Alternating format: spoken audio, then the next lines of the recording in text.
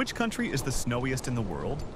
You might instantly picture far northern regions like the Nordic countries, where average annual snowfall ranges between 1 and 3 meters, or Greenland, with its average yearly temperature hovering around -5 degrees.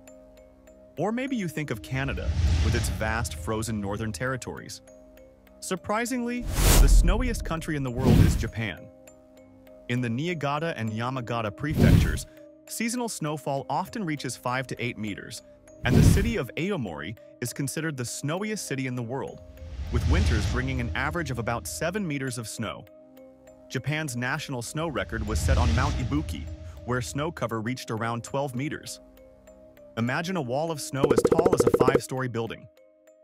What makes this even more surprising is that these regions sit on the same latitude as places where it almost never snows, sharing parallels with much milder climates. The reason lies in Japan's unique geography.